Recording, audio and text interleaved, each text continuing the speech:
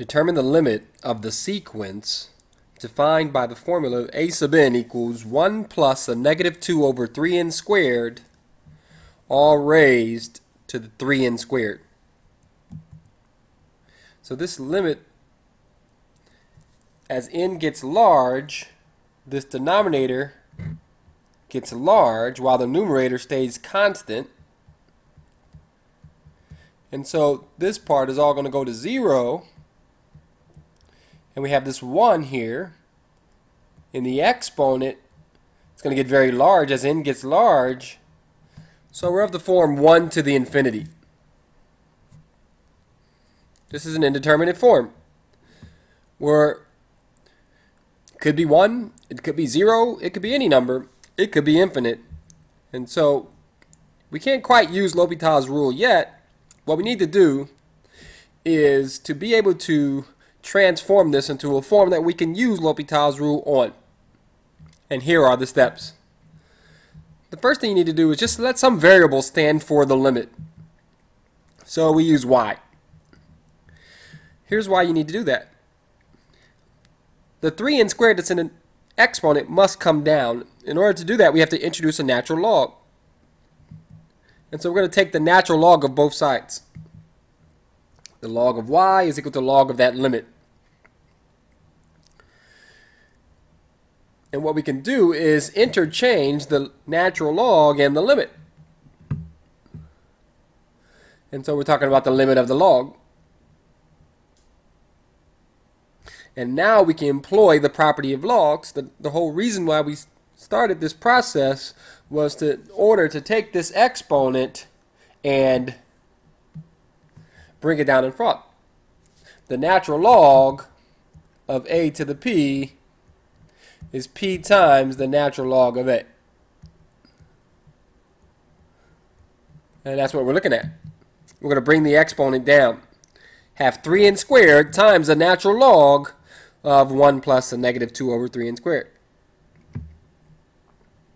Now, we have the form where we have a product where one part's going to infinity and the other part is going to 0. The natural log of 1 is 0.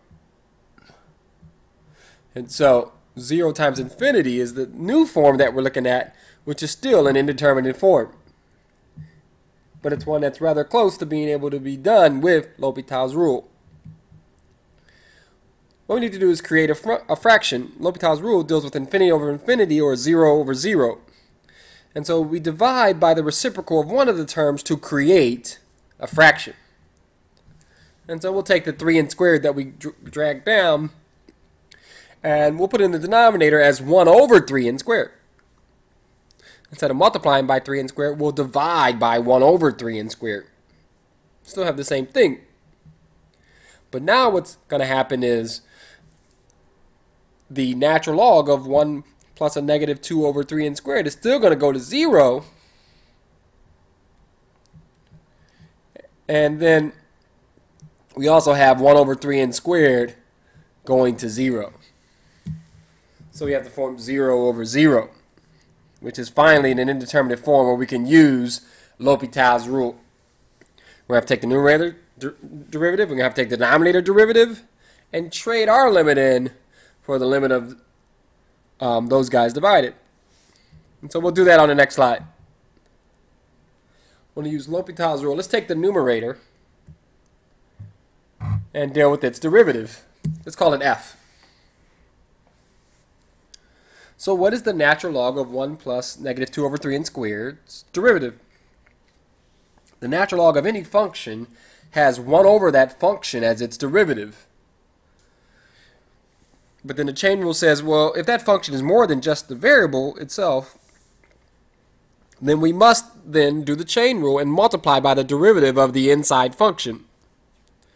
This inside function, let's call it 1 plus 8. So we have this 1 plus negative 2 over 3n squared. We can just focus on the negative 2 over 3n squared and take the derivative of it. We can just do the power rule on it, bring the negative 2 down, and then take away 1 from the exponent and leave us with negative 3 as the new exponent. Multiplying the negative 2/3 that was already there with the negative 2 gives us 4/3 times 1 over n cubed, or 4 over 3n cubed is the derivative of the inside function, and so that finishes off the numerator's derivative. Now let's deal with the denominator's derivative. It's just 1 over 3n squared. And once again, we can bring that n squared up as an n to the negative 2 power and just do the power rule on it, where we bring the negative 2 down and we decrease the exponent by 1 to give us negative 3 as the new exponent. And the coefficient is going to be negative 2/3. We can bring that n cubed back down. And now we have the denominator's derivative. And L'Hopital's rule says you can trade in your limit for the derivative of the numerator divided by the derivative of the denominator, that limit instead. Now remember, this isn't our answer to the question. This is what the natural log of y is.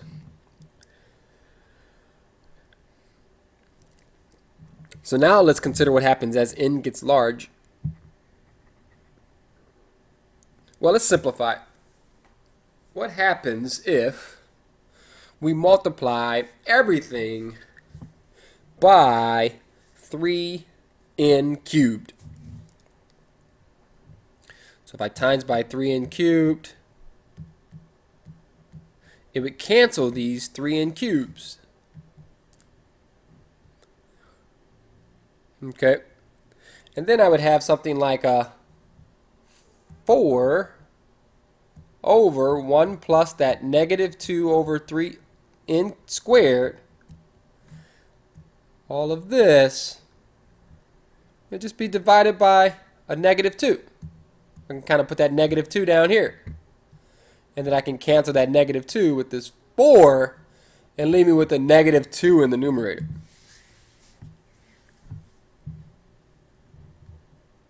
Now I need to consider the limit as n gets big, and we'd have this term, negative 2 over 3n squared, going off to 0.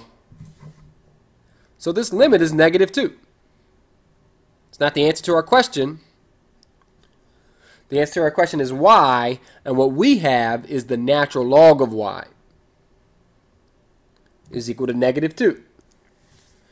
And so we raise both sides as exponents on e, and then we can cancel to get what y is.